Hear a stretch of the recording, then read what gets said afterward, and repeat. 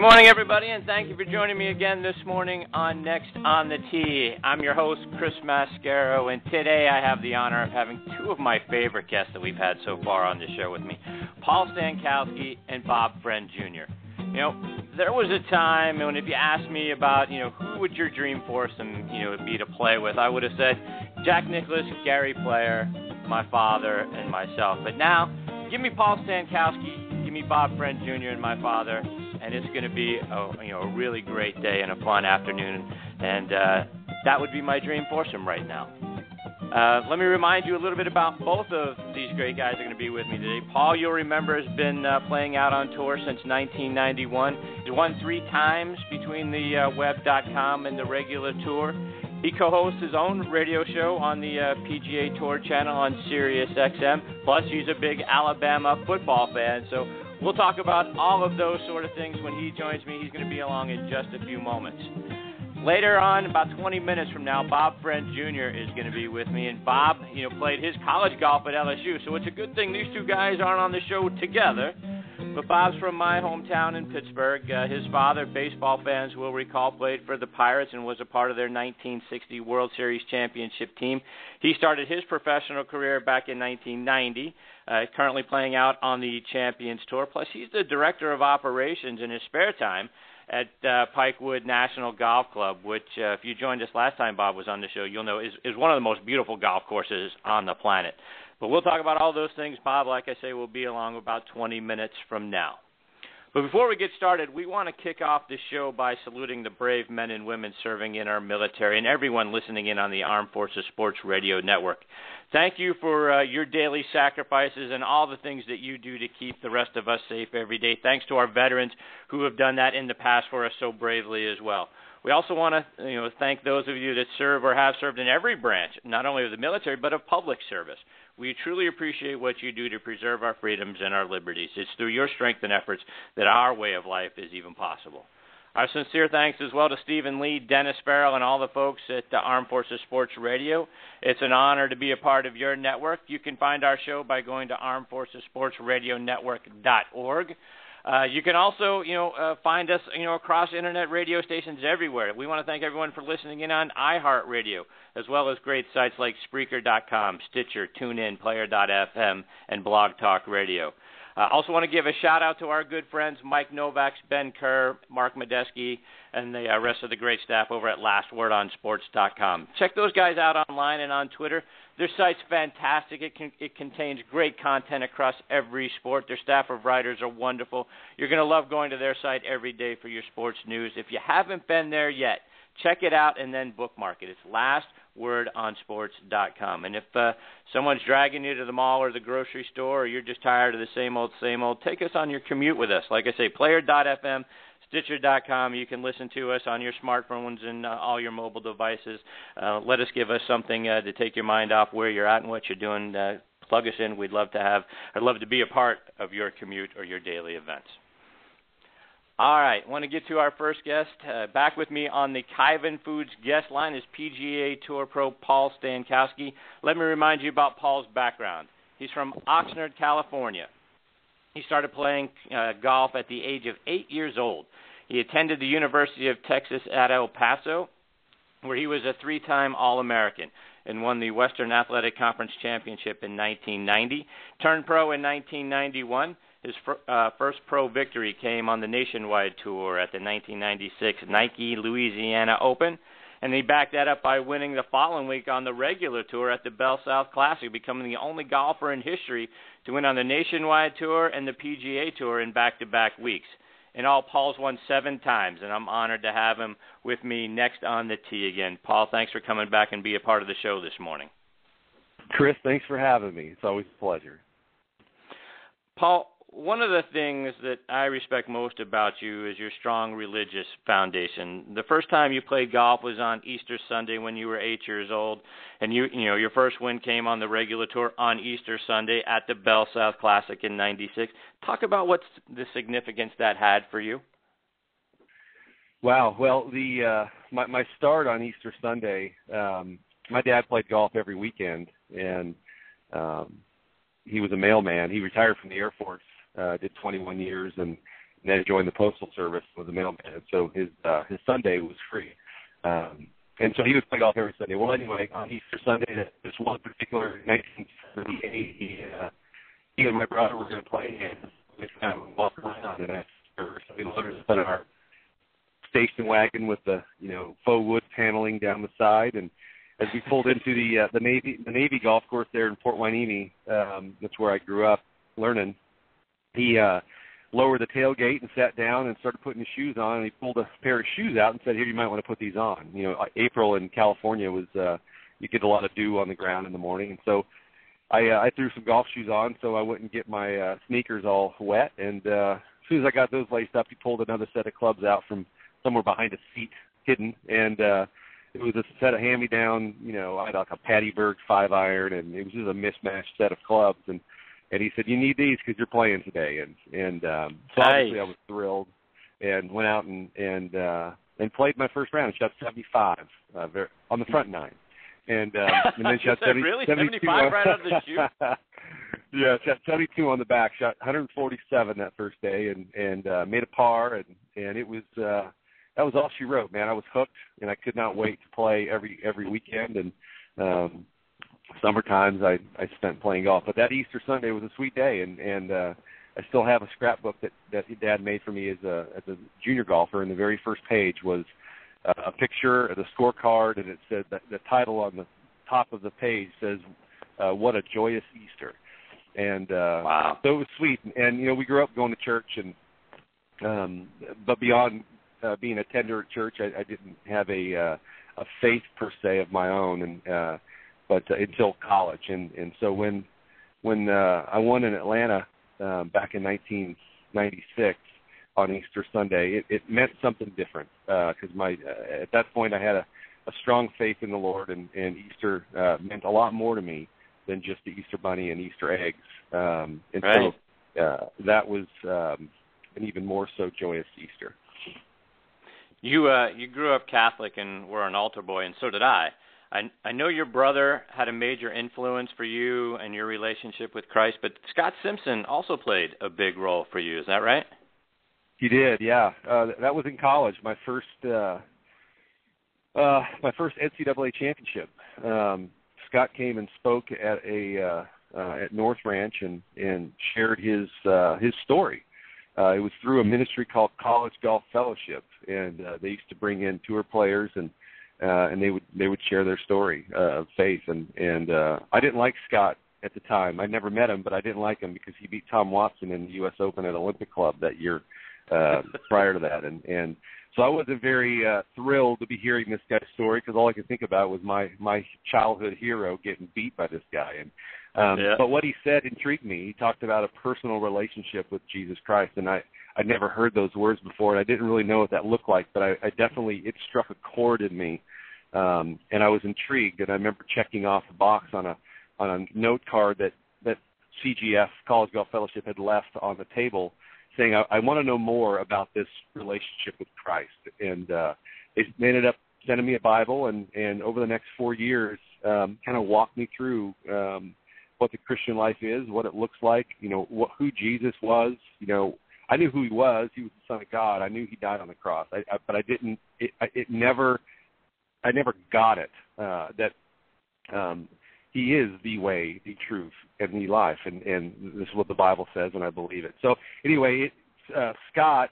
Now I love the guy. He's a dear friend. I don't get to see him very often anymore because he's up on the Champions Tour. But when I do see him, I just smile, and he smiles back, and he knows my story. He knows he's a big part of my story, and it's really cool. So it's been fun watching him over the years with young people and college golfers. And now I sit on the board of that same ministry, College Golf Fellowship, and I've been hosting retreats in the summer and the winter since 1997 at my house with these college kids that would come in and for 3 days, and they'd sleep anywhere there's carpet on my floor. And from 97 to 04, it was just me doing it through the ministry. And then in 94, Ben Crane and Lee Jansen got involved, and now I'm well, this is the first year I've not hosted since 1997, and their guy Stuart Sink just got his first retreat, and Jack Johnson, Jay Bird, Davis Love, Webb Simpson, Scott Stallings. There's so many guys involved now. It's really cool, and so there's Justin Leonard's doing one now in Dallas, and all over the country in the summertime, in the winter, the holiday break. There are between 25 and 100 guys will come to a tour player's houses and be taught some gospel.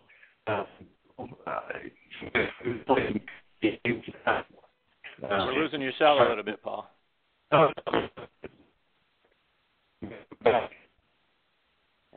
You're sort of digitizing out on us. How about now? There you got go. Me now? I got you now.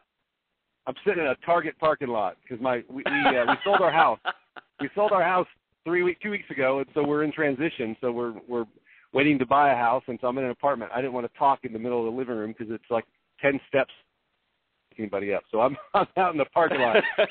So I apologize, but no worries. Anyway, it's a neat ministry, and Scott, Scott was a very influential part in my life and my spiritual journey. So for people that want more information about what you're doing, how can they find out, whether go online or over social media? How can they get involved? College Golf Fellowship. Golly, I wish I had their. You could Google College Golf Fellowship. Okay. And we have a website.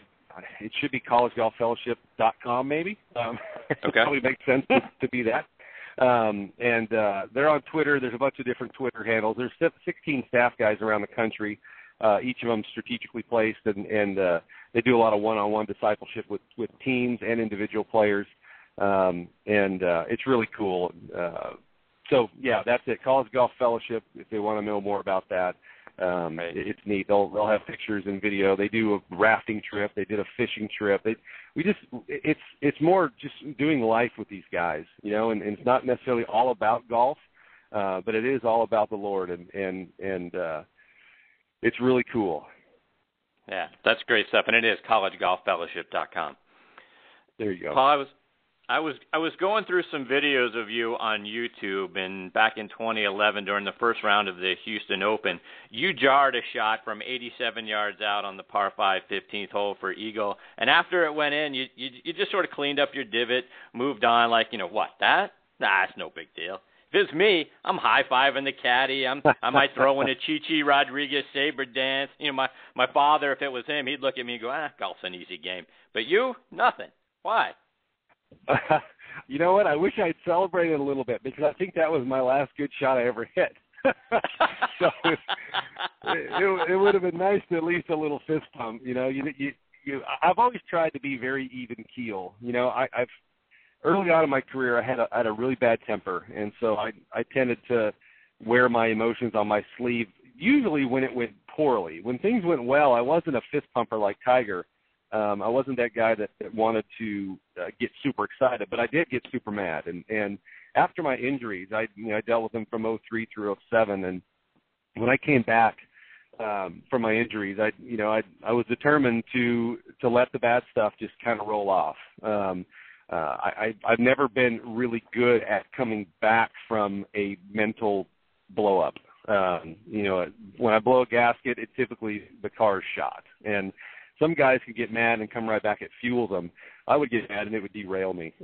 So I realized quickly that, okay, this is not quickly, over time, that this is not the way I want to handle myself. Plus, when I started doing some Sirius XM back in the day in 2005, when I missed the whole season due to a finger injury, I started watching guys. I got a little up close and personal there and getting to see the players from a different perspective. And I did not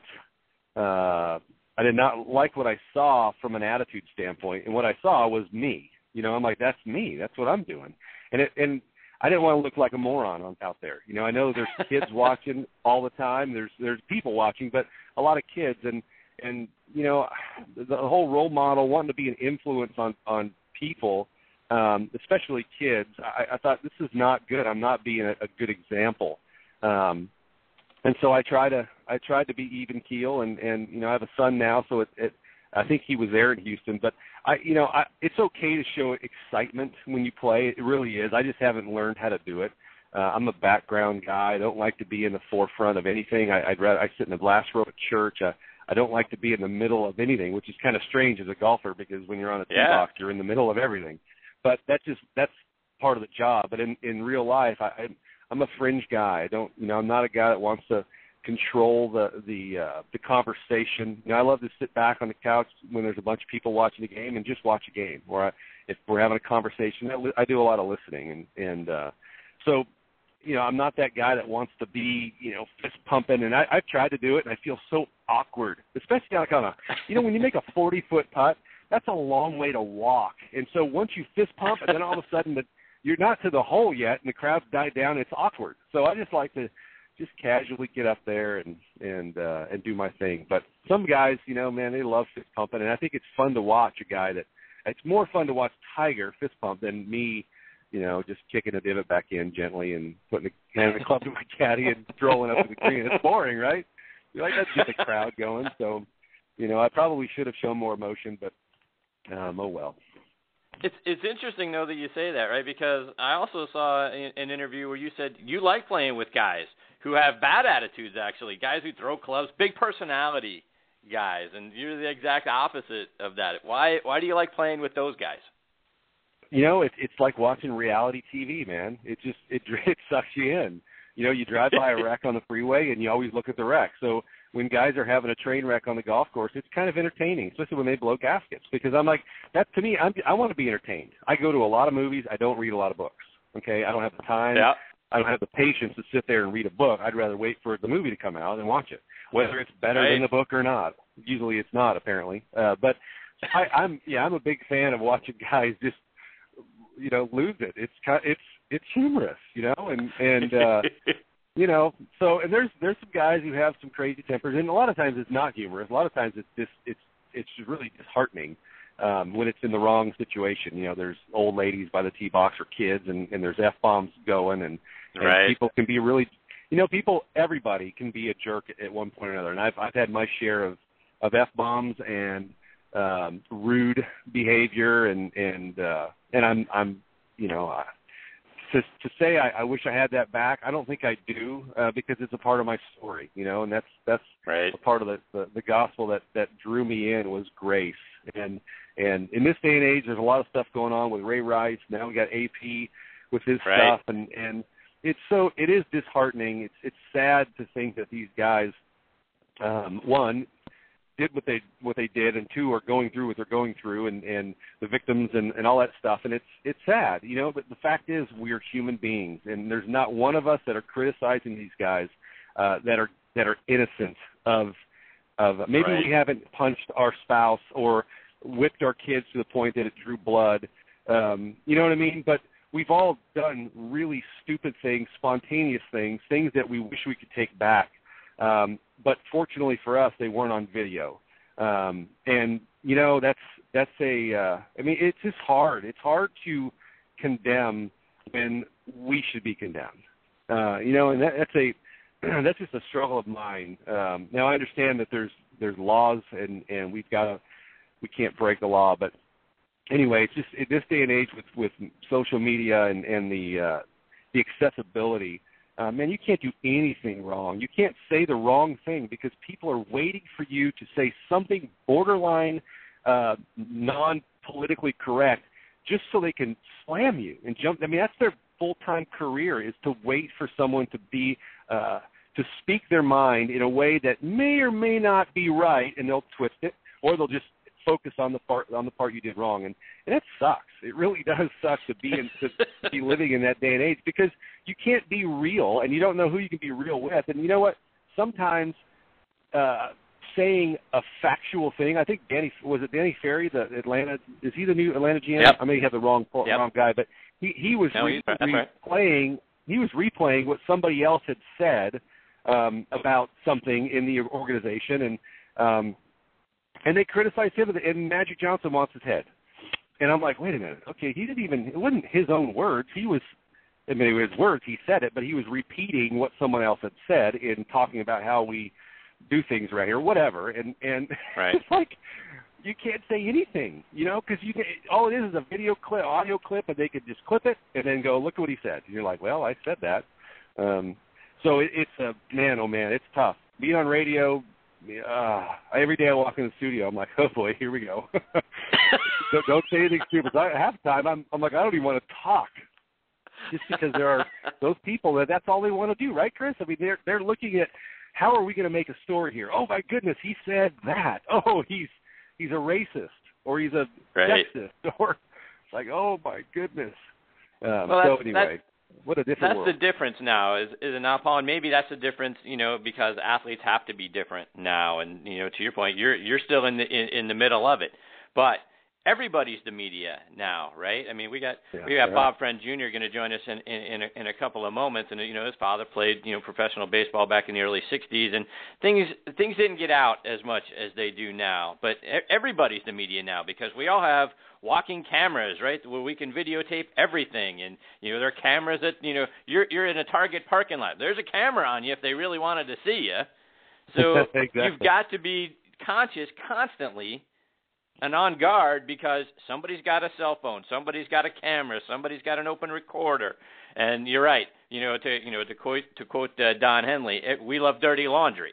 Right? So we're looking for it, we're waiting for it. Give it to us. All right, now I'm a hero because I caught you saying something.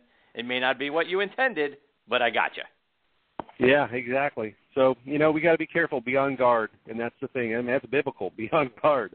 The devil's waiting to prowl. He's prowling around. So, I'm not saying the media is the devil, because it's not. But like I say, there are people with intentions only to harm.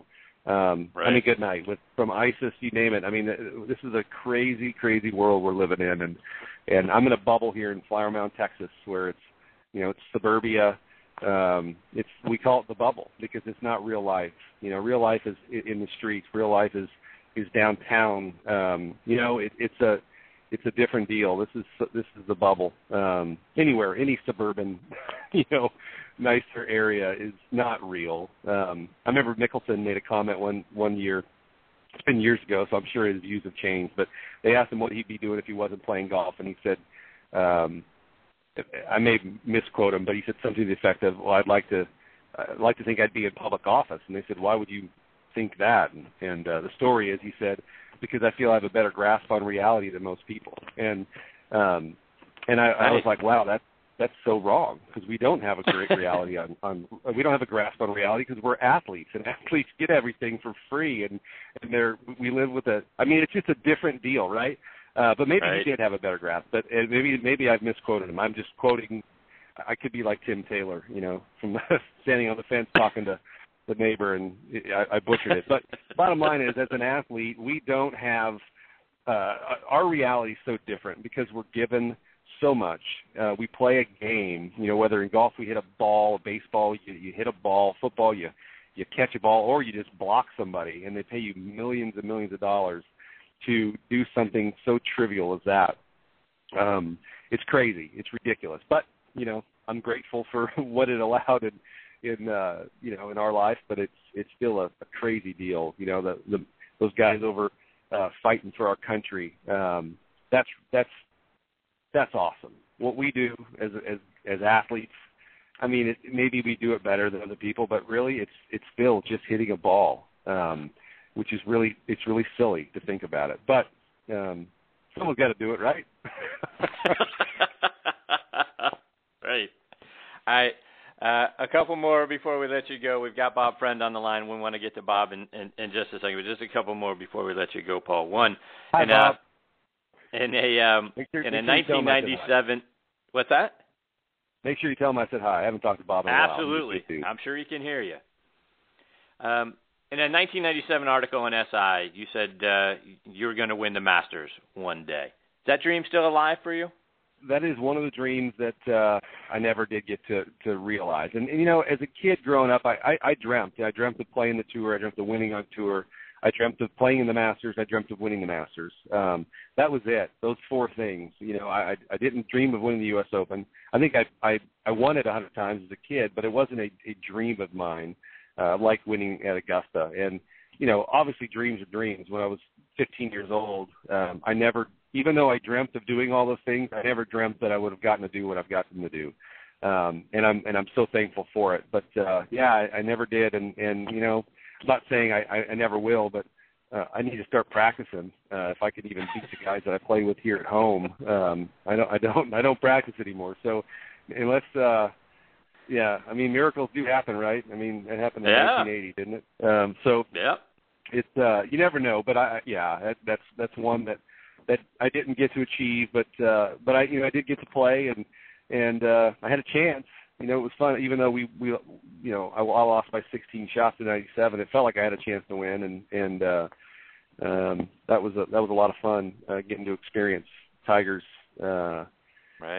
record-breaking golf from the group in front of him. But that was could have been cool. But you know what? I'm grateful for the career I did have.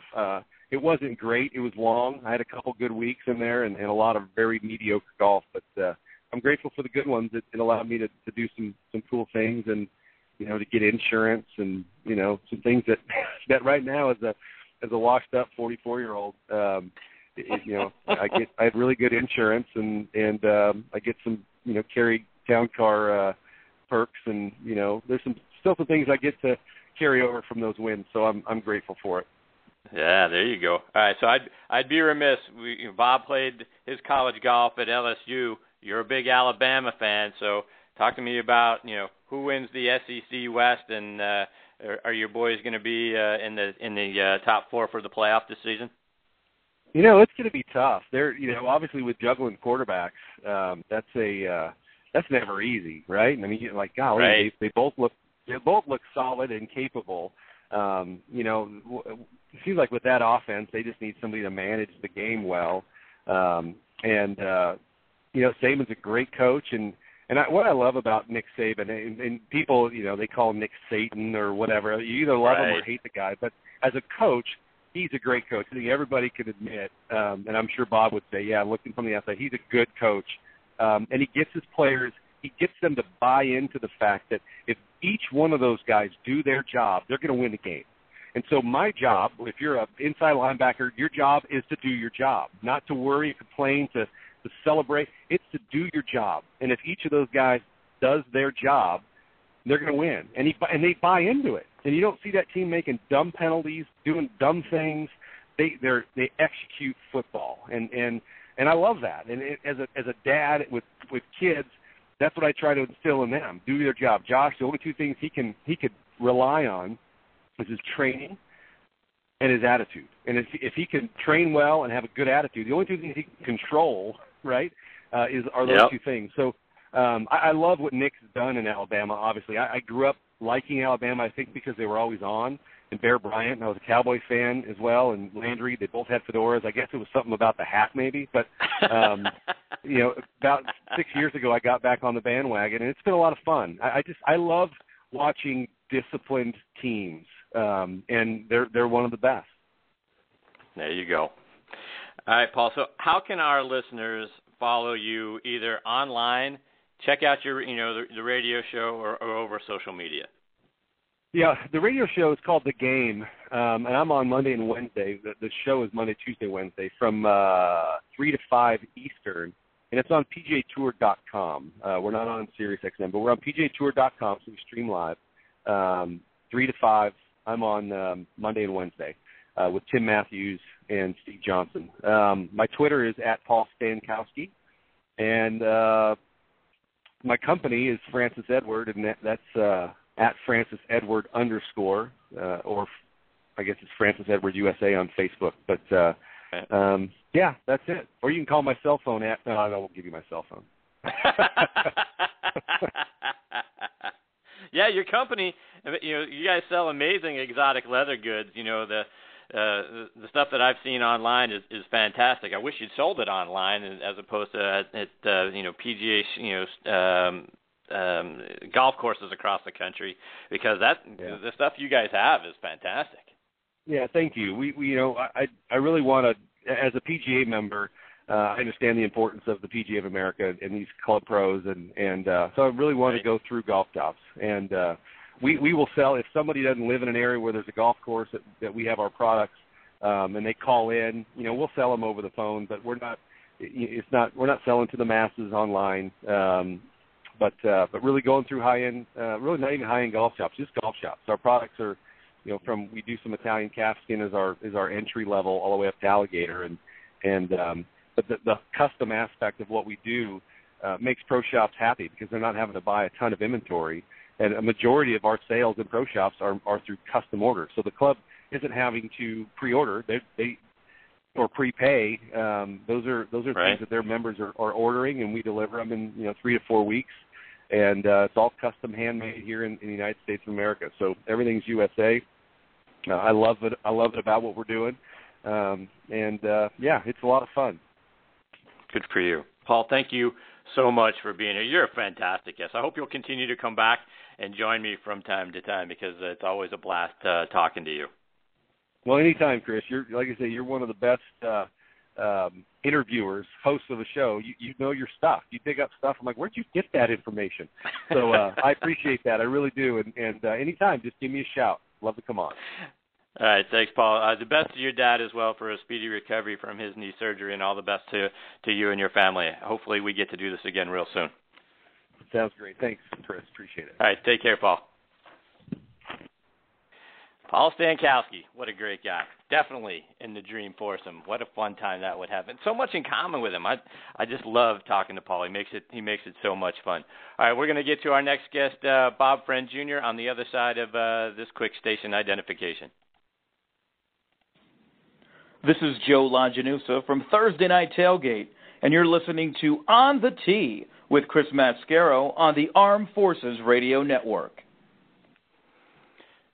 All right, now back with us on the Kaiven Foods guest line is another one of our favorite guests on this show, Bob Friend Jr. Let me remind you about Bob's background. He's from Pittsburgh, Pennsylvania, so you know right off the top he's a great guy. He played on the Nationwide Tour, the PGA Tour, now Champions Tour since 1990. Had 5 top 10 finishes his rookie year. Got his first win at the 1991 Fort Wayne Open. He had 5 top 10 finishes again in 1994 and 3 more in 97.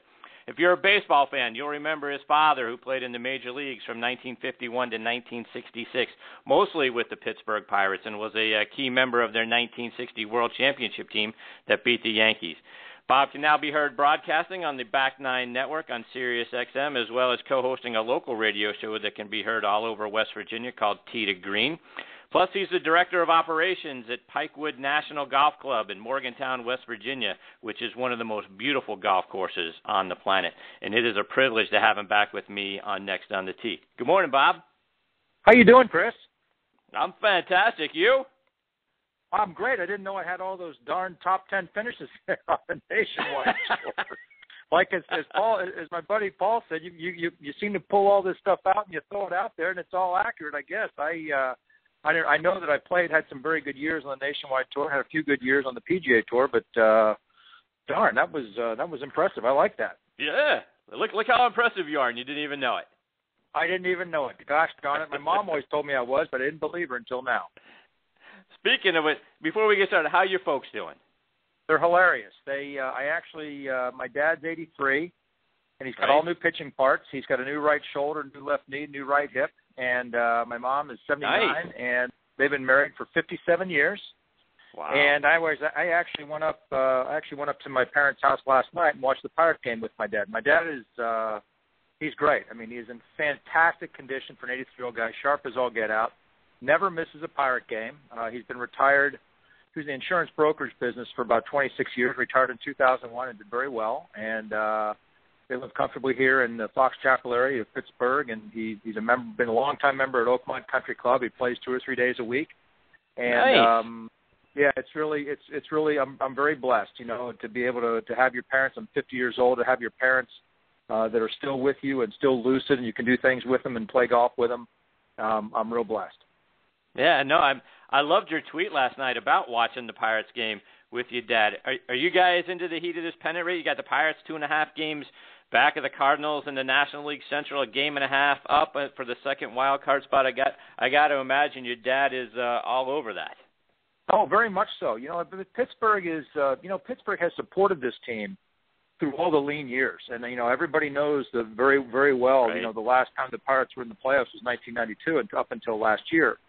Mm-hmm. And so it's been a very, very long, hard slog here for, over 20 years.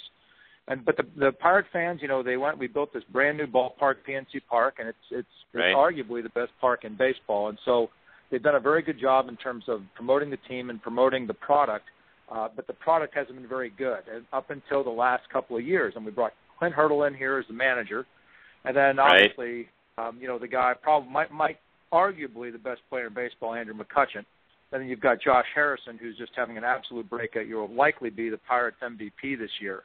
But McCutchen is tremendous. I mean, he really is the core of this team. They've got a good young pitching staff, and, they're making a nice push here at the end. Obviously, look, the Cardinals are going to be very tough to beat. But right now, as you said, the Pirates having a 1.5 lead over top of the Braves and the Brewers and for the wild card, and they're tied with San Francisco. Not tied with San Francisco, but they sit atop the wild card. So the town right. is energized. The ball games are selling out during the week, which is something that they never did in the right. last several years. With Andrew McCutchen being on board, they've been able to sell that stadium out basically on just almost every single home game. And then coming down the stretch here, last couple of weeks of the season, it's going to be very, very exciting. Yeah, indeed. Bob, you played in the Dick's Sporting Goods Open a few weeks ago on the Champions Tour up in Endicott, New York, an event won by Bernhard Langer. He's won 5 times on the Champions. What event hasn't been won by Bernhard Langer? It'd be easier. The list would be shorter. Yeah. List of events that he hasn't won. Right. That's my point. The guy, he's won 5 times on the Champions Tour this year, finished in the top 3, 11 of his 18 starts. Are you guys encouraging him to go play on the regular tour to get him out of the way, but also wouldn't it be kind of cool to see a guy who's just recently turned 57, potentially win a regular tour event? Well, here's what Bernhard's all about. The joke is that he's all about German engineering. But the fact of the matter is that Bernhard Langer's body, when I first got on tour in 1992, I'd sit there and you go through a season, you get to know the physical therapist really well, and you exercise and whatnot. And you start asking, who's got the best body, who's got the worst body. Well, who had the best body at that time, this was pre-Tiger Woods, was Larry Mize, Chip Bernhard Langer. All 3 of those guys were very flexible, very strong, washboard stomachs. Langer looks today like he did 22 years ago. He has about 5% body fat. He's very strong. He's very flexible. Wow. Takes great care of himself, and he works extraordinarily hard. This is a guy that's constantly trying to get better. What can I do to get better? I don't think he could win on the PGA Tour just because I take that back. A course like a Harbor Town that doesn't require a lot of length off the tee, he would have an opportunity there. But the fact of the matter is that this guy, I actually thought he was going to be a captain's pick for the Ryder Cup team. Is that right? You go and you pick. No, absolutely. Here's a guy with all the experience in the world, ferocious competitor. Champions Tour were playing golf courses that are anywhere from 7,100 to 6,800 yards long. Glen Eagles is 7,200 yards long. He could more than handle it. But here's a guy, and you sit there and you talk to the other guys on the Champions Tour. And I've played in 4 events this year. And you talk to the guys, and they're like, what's he doing? And I sat down at the Dick's having lunch with Jeff Sluman, and I just, what's going on here? He said, I've never seen anybody make more putts between 10 and 25 feet in my life. He said, I have never seen anything like it. He said, look, we all make, the 5-foot putts, the key 5-foot putts. We're all great at that.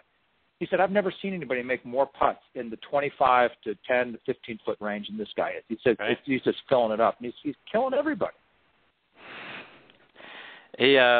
Another Pittsburgh native, Arnold Palmer, just celebrated, his 85th birthday. You actually got to play with Mr. Palmer at his event in Bay Hill back in 1999. What an incredible honor that had to be. What was that experience like for you?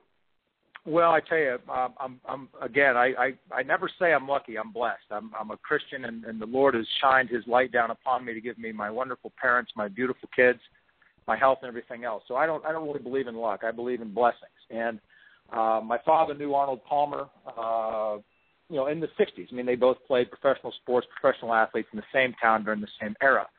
Right. So I've known Arnold since I was about 14 years old. I remember when he came in, he flew a helicopter in prior to the 1978 PGA at Oakmont. I was 14 years old. He flew in like 3 weeks before, landed it in the rough just off the edge of the ninth fairway. And, I went out there, and I was like a kid, and everybody's waiting back. And I just walked out there and I said, "Hey, Mr. Palmer and Bobby Friend." He said, "Hey, Bobby, how you doing? How's your dad?"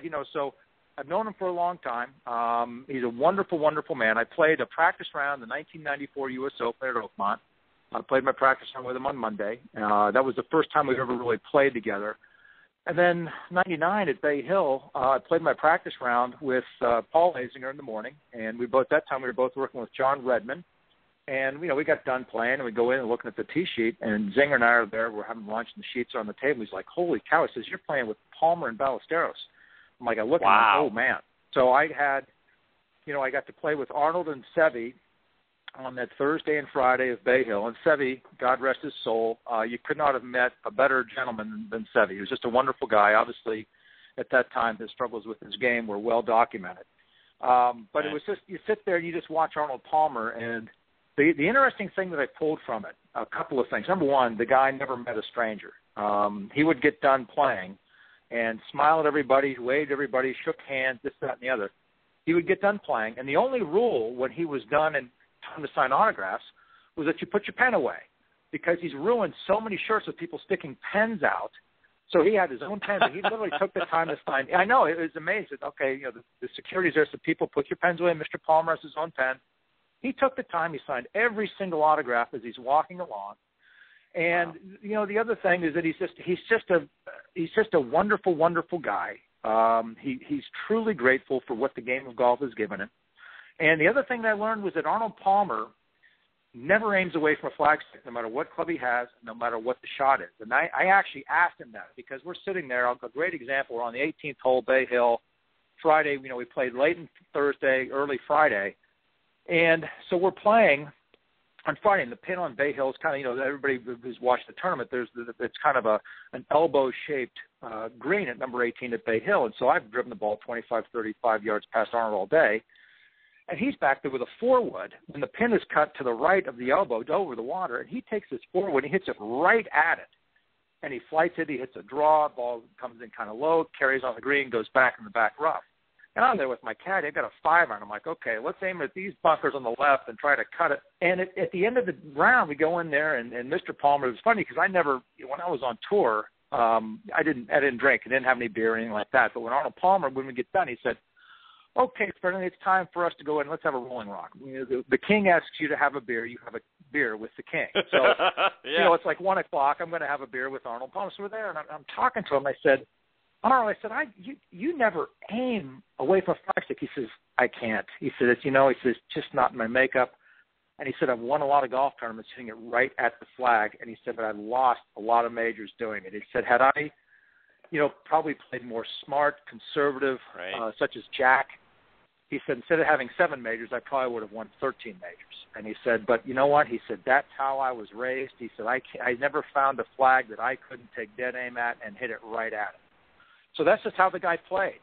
But it was, right. It's one of those things. It's, we all go through life as professional athletes, and there are seminal moments in your life, and that certainly was one. I mean, to have the opportunity not just to go out and go to Latrobe or go to Laurel Valley or go to Oakmont and play a round of golf with him, but to actually sit there in a PGA Tour event, compete with him at his golf course was right. Remarkable. Yeah, no doubt. Another Pittsburgh guy enjoying a great season on tour is Jim Furyk. It feels to me that Jim doesn't get enough credit, particularly this season, for what he's done. He hasn't won, but he's been right there several times and has 3 second-place finishes, and he's only 4 shots back at the Tour Championship, so he could conceivably still win the FedEx Cup. What are your thoughts on Jim? Well, the funny thing is on Twitter, you sit there and as an athlete, you never like to hear anybody labeled a choker, because the people that are doing the labeling have never been in the cauldron of the fire. They've never been in the cauldron. And you sit there, and there's so many things going through your mind and so many things that have to go your way to win on the PGA Tour, let alone a dozen times in the U.S. Open, such as Jim Furyk has. So you sit there in the Twitterverse. He says, he choked again. I'm like, choked. I'm like, this guy is one of the most prolific cut makers, players of the last 25 years.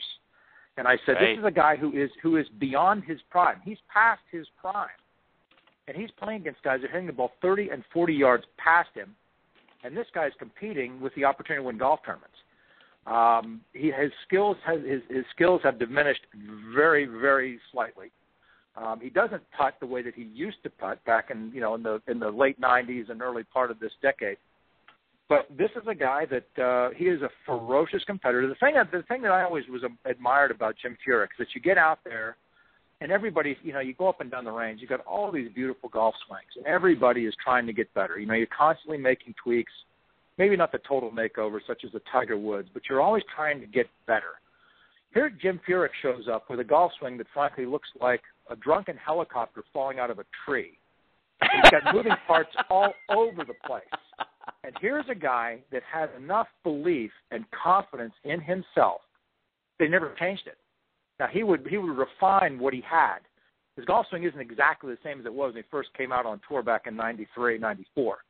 But the fact of the matter is, that golf swing is very distinctive, and he never made wholesale changes to his golf swing. He had enough courage and enough confidence in himself to stick with what got him there.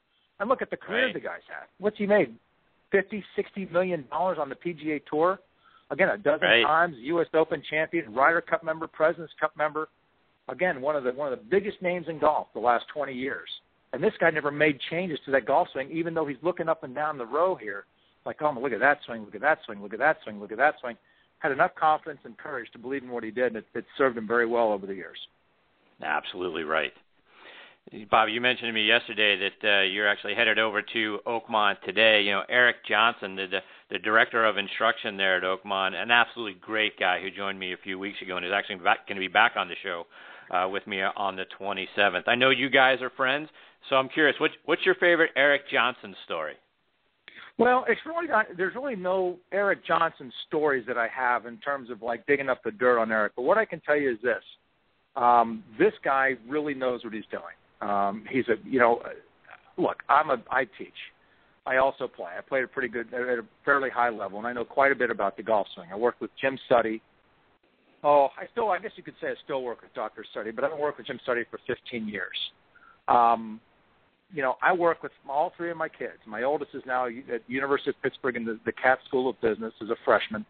My daughter's a junior in high school, and my son Andrew's a freshman in high school. And they all play.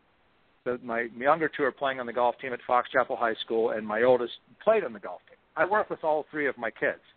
The only guy that I would trust with my kids to have them take a look and take a lesson is Eric Johnson. He's very, very knowledgeable, keeps it very, very simple. We've got great video equipment, great camera equipment there at Oakmont, and he's just a wonderful guy. And my mom actually has been with Howard Hanna Real Estate for about 40 years. She actually sold him his house. So he's just one of those guys he has a great mannerism, has a great manner to him, a very knowledgeable teacher, a very good player himself, and he's a real professional. And you go and you take a look to see, listen to what Paul said, where our world is right now, and it's a bit of a mess. But he's a class act. He's a great teacher, and I'm very proud to call him a friend. There you go. Yeah, he is a wonderful guy. Please give Eric my best when you see him today. Absolutely. Yeah, I'm going to go over there around 2:30 this afternoon and put a ball in the air with my two kids and a friend of one of my kids. So it's the weather here in dreary old Pittsburgh's a little overcast, but it's going to be great. Good for you. I read an article about you, Bob, in the Pittsburgh Post-Gazette from a few years ago where you said regarding competition that once that fire gets in you, it's hard to get it out. Is it the desire to compete that drives you to continue to play on the PGA Tour or on the Champions Tour?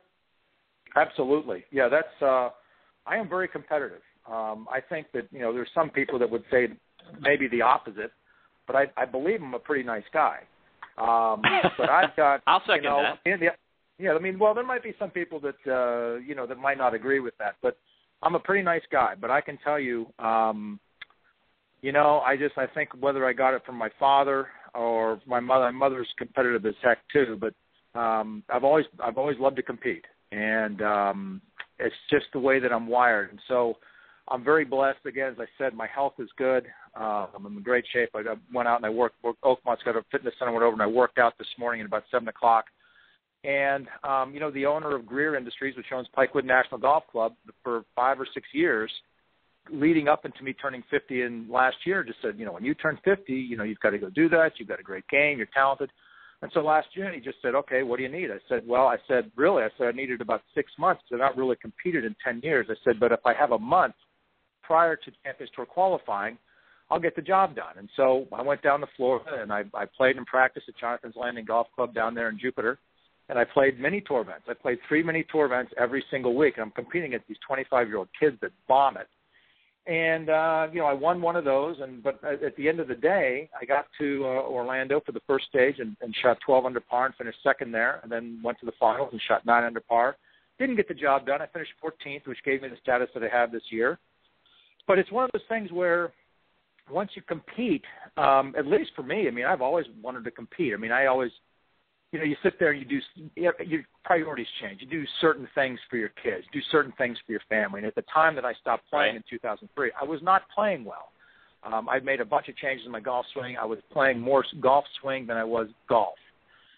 And so it was just one of those things. I wasn't playing well. I wasn't making money. And I just I just don't want to do this anymore, and it's time to move on. So I moved on after 2003, and I've been very blessed that I was able to find a great job with Hillman Properties as an independent consultant. I work on a couple of the golf course operations, bringing in clients to see and to sell memberships and real estate.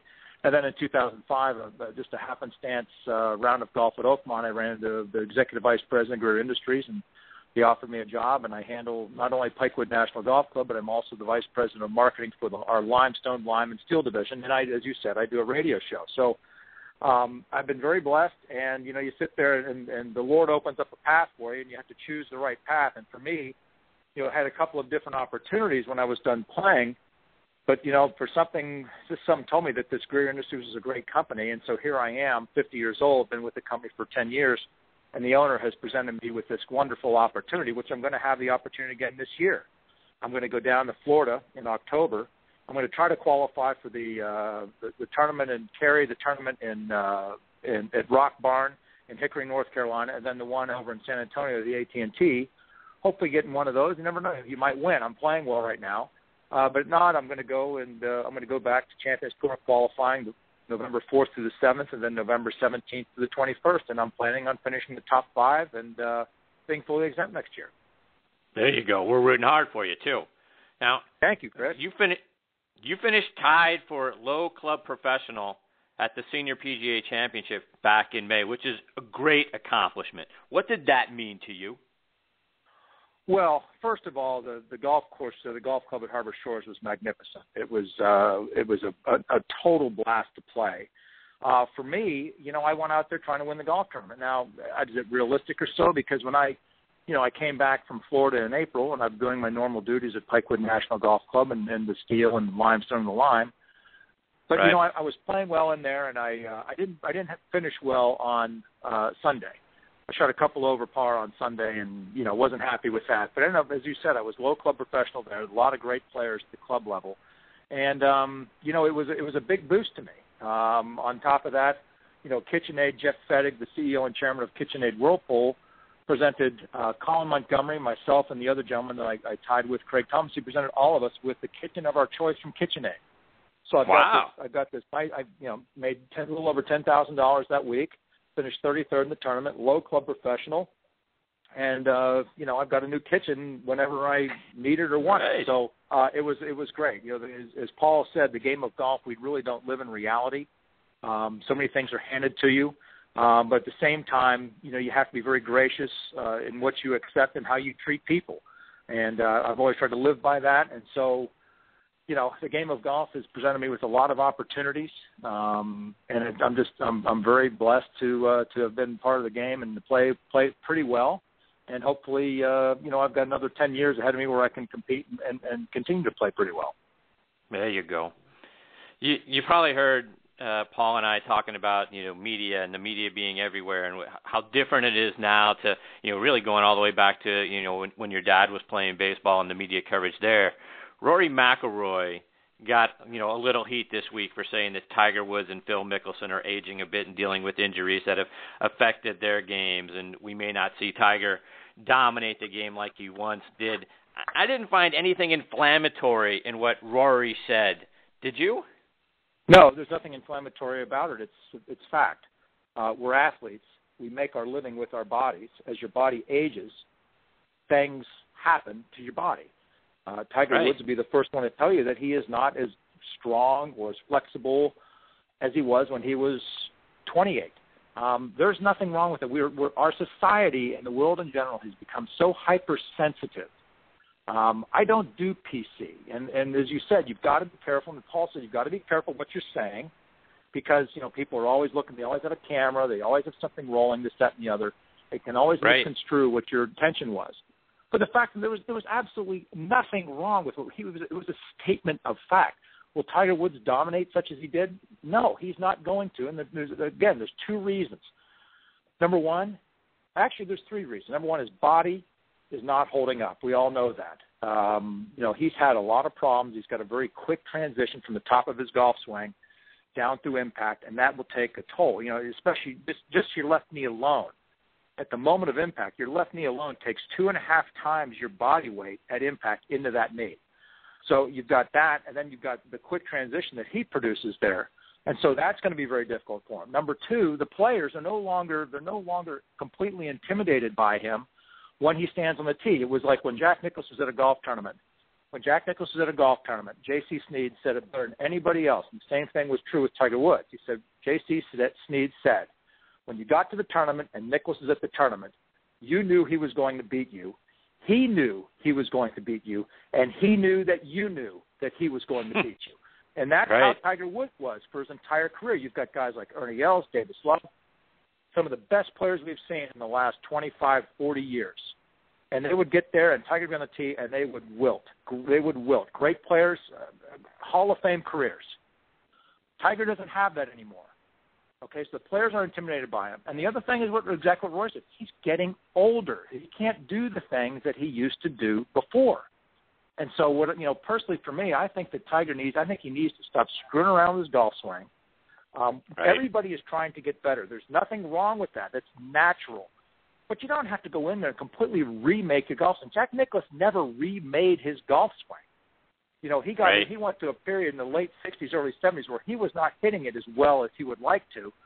He got a little sloppy with his practice, and so he went back and he worked with Jack Rout on his fundamentals. And then 1980, so famously with Phil Rogers, worked on his short game. And again, here he came out in 1979. They said he was done. 1980 comes and he wins 2 major championships, the U.S. Open and the PGA. Right. So, but Jack Nicklaus never completely reinvented his golf swing, just Tiger Woods has.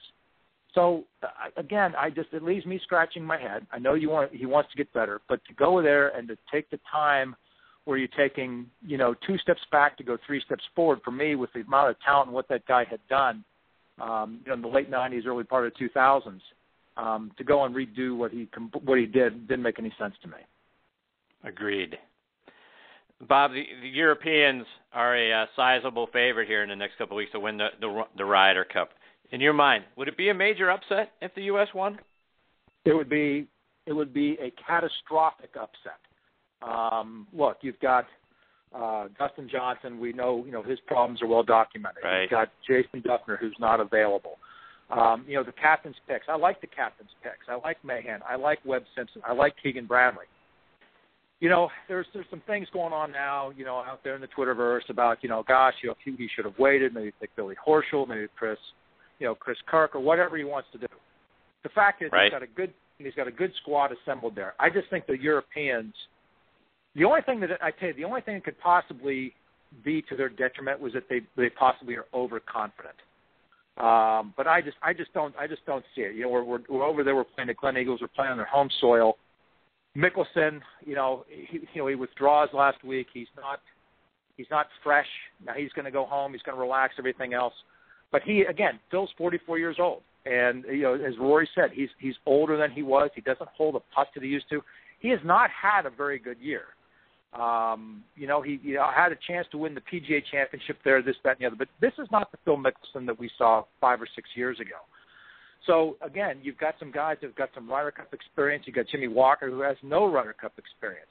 Again, I think the only thing that is really going to open the door for the U.S. team, and I'm an American, I bleed red, white, and blue, is going to be if the Europeans get overly confident, feel like they can just go out there, tee it up, and they're going to be handed the Ryder Cup. That's the only thing. That's the only way I think we can beat them.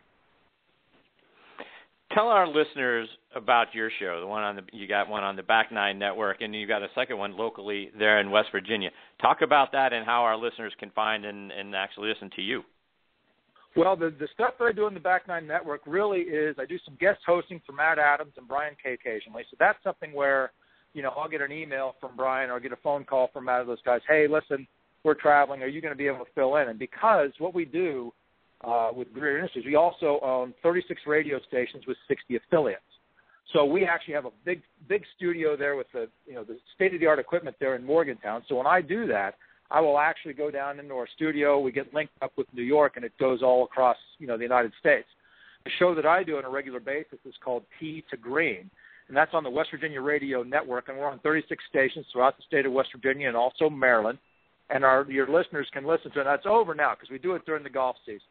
Because in West Virginia this time of year, as you well know, Chris, this time of year, being from Pittsburgh, this is a football region, and people do football. So we discontinue the show in August, at the end of August, and we pick it back up in April. So the show runs from April to August, and it's on 36 radio stations, but we also stream it on WVMetroNews.com. WVMetroNews.com. We stream it every single Monday night, and it's been with my same co-host now for 10 years, a gentleman by the name of Fred Persiker, who's a true radio professional. We get on there and we get good guests. We'll get Zinger on there, we'll get Arnold on there, we'll get Jack Nicklaus on there, Davis Love, Jeff Sluman. We've had Mike Davis on numerous times. Tim Fincham's been on. So it's a really nice little. It's an hour long. It's on. It's from 7 o'clock to 8 o'clock Eastern time. For a little West Virginia radio show, it's actually we get some pretty high powered guests. Yeah, I bet. I'm looking forward to checking it out too. Couple more before we let you go, Bob. One, we talked last time about your new home course now, Pikewood National Golf Club, which is a private club up there in Morgantown, West Virginia. Golf Digest named it one of America's 100 greatest golf courses. It was also voted best new course back in 2009. And from what I've seen on the video tour and what you've talked to me about in the past, it's absolutely one of the most beautiful golf courses on the planet. For those who weren't with us last time, talk about your golf course. Well, Pikewood National Golf Club, as you said, is in Morgantown, West Virginia. We sit atop the Kingwood Pike. We're at an elevation of 2,300 feet. We designed the golf course ourselves. We're stone, steel, lime, and radio executives, but we all have very high golf IQs. The owner, John Racy, Bob Gwynn is the executive vice president. Those two guys were the primary architects. I sat in and did some work. You did the back nine, right? I did the second nine, which is the front nine. The back nine was already completed, and then I was on the design team for the front nine, which is the second nine that we built. And the golf course opened up 9 holes in 2003, and then all 18 holes opened up in 2008. And it is remarkable. On a clear day, you can see up to 60 air miles, but the fairways are flat. It's kind of an old-school style golf course where it's walking only. We don't own any golf carts. The owner, John Racy, is a firm believer in that when you play the game of golf, number one, it's better enjoyed walking. And number two, he likes the idea that when you're playing golf, you should be getting exercise.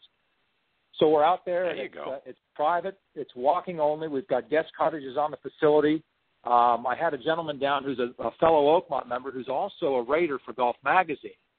Came down, he played our men's invitational July 11th and 12th this past year, and after the first round, he pulled me aside, and he said, "Friendly, I got to tell you something." He said, "I have played 80 of the top 100 in the world." He said, "I've never seen a golf course in better condition than this." And that includes Oakmont, Pine Valley, Augusta, and he said, anything they're doing in Japan or Korea, nothing can hold a candle to this. This is amazing. So our golf course superintendent, Brett Bentley, was the first assistant superintendent under John Zimmers at Oakmont for about 10 years.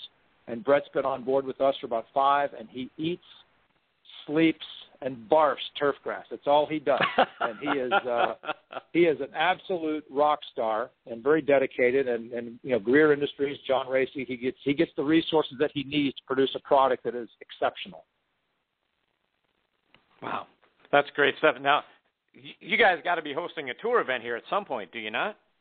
Well, no, you know what? Not really. We're more of a Pine Valley model than an Oakmont model, and the owner's idea is that we built this course for our members and their guests. And what we don't ever want to have happen is where a member calls in and says, hey, I need caddies tomorrow, going to bring down 2 groups. And we say, oh, no, I'm sorry, we're closed. We've got XYZ Corporation, that's the golf course. Or, we're hosting the XYZ Open. That's not going to happen here. It's a golf course that is for our members and their guests. We're open 7 days a week from April 1st until November 1. And, it's just, again, it's a very private, very exclusive, walking only. It's kind of, people have likened it to a man cave with grass. And it is. And we don't have any women members, but women play. We have the wives of women that'll come and play, and obviously women play as guests, this, that, and the other. We love women. We don't have any female guests as of yet, female members as of yet. But it's primarily it's built for men. I mean, it's a big, brawny. The forward tees played about 6,700 yards long. The back tees played about 7,500 yards long. Wow. And it's a little long for most women, but the wives that come out of the members when they play, they'll either tee it up from all the way forward, or they might tee it up at the beginning of a fairway or whatnot, and they just love it because of the natural beauty of the no homes out there. All you really hear is the wind through the trees, the insects, and the birds, and it is really a truly remarkable place. Your listeners can go and take a look at it at pikewoodnational.com. And again, it's a private club. If anybody has any interest in membership, there's a link there where it'll go directly to my email, and we'll address that and then get them in there to take a look at it. And if they want to join, then we'll move it forward. Nice. Yeah, it is magnificent. Congratulations on what that golf course has become. We're a couple more on proud. the football. A couple more on the football side, Bob. Before we let you go, first, you played your college golf at LSU. Your Tigers are off to a 2-0 start this season. We had Paul on before you, who was a big Alabama fan. But your boys, great win, to start the season over number 14, Wisconsin. You've got Ole Miss and Alabama back-to-back weeks in late October, early November, end the season on the road at Texas A&M, who isn't missing Johnny Manziel at all. How do you feel about your boys' chances to make the top 4 and get into this season's playoff? Well, look, I like their chances. They got a young team on the offense. The offense is relatively young. They've got a couple of young quarterbacks there, a freshman and a sophomore. They're really untested. But again, the game against Wisconsin, they looked terrible in the first half. I like to say that in the first half they looked like Vincent Price. The second half they looked like Nick Price. John Chavis, our defensive coordinator, came from Tennessee. He's brilliant. LSU under Les Miles has historically been a second half team. I don't know what it is. They get in there, and he makes the call there against Wisconsin with the fake punt, which is what the hat is notorious for. But look, LSU, they've got this young freshman tailback, Leonard Fournette from New Orleans, 6'1", 230. I mean, this guy is he's got it all. So look, they've got a great defense that came back from last year. Offense is young. They lost a couple of wide receivers, a couple of wideouts. So they've got some pretty young guys there on the offensive side. Les Miles, for what everybody says about Les Miles, I mean, the guy gets the job done. I agree with what Paul said. I think Nick Saban is the best coach in college golf. I know that's kind of sacrilege to say, being an LSU guy, but as much as you hate him at LSU, you cannot deny the fact that the guy is a great football coach. That being said, we play this week. We play University of Louisiana Monroe. They're in Baton Rouge tonight, and then we start getting into it. We play Mississippi State the following week. The following week after that, we play Auburn away. So just like every single SEC school, the schedule is tough. It's a black and blue conference. The guys with a lot of hitting there, a lot of speed in the non-skilled positions. I like LSU's chances if the offense will gel. We got to make sure we get settled on a quarterback, and that we're able to get some of these wide receivers that are young guys with not a whole lot of experience, get them to mature a little bit faster than they possibly could, and then we'll see what happens. But, the team to beat, obviously, in the West is going to be Alabama. Always has been, always will be. So, speaking of looking like Vincent Price, Bob, our Steelers, terrible showing Thursday night. Are we in for a long season? Yes. Yeah, I threw up in my mouth 6 times during the Ravens game. They're you know what? It's years ago, not years ago, actually 2 years ago. Mike Wagner, who's got 4 Super Bowl rings, number 23 for the Steelers in the 70s. Absolute headhunter, wonderful guy, plays a lot of charity golf tournaments with him. Wonderful, wonderful guy. Loves the game of golf. And every year I see him at the same charity event, and at the same time of year, I said, hey, Wags, what do you think? And he just looks at me and just said, He said they're probably 4 years away from being real competitive again. And he said at that time, he said Roethlisberger's going to be done. And he said they just don't have the horses that they had. He said they've gotten older. He said, it takes 2 or 3 years for a young draft choice to really come up and to really mature into an NFL player. And he said by the time, he said they just don't have the time, especially with Roethlisberger, because he's, look at all the hits that he's taken over the years, this, that, and the other. Right. So, look, I love my Steelers, I love my Pirates, and I love my Penguins. But I got to be honest, I think the Steelers I'd be surprised if the Steelers go better than 8-8 this year. I mean, that right. You take a look at what happened in Baltimore. I mean, you've got a team with all this distraction with this human debris Ray Rice issue.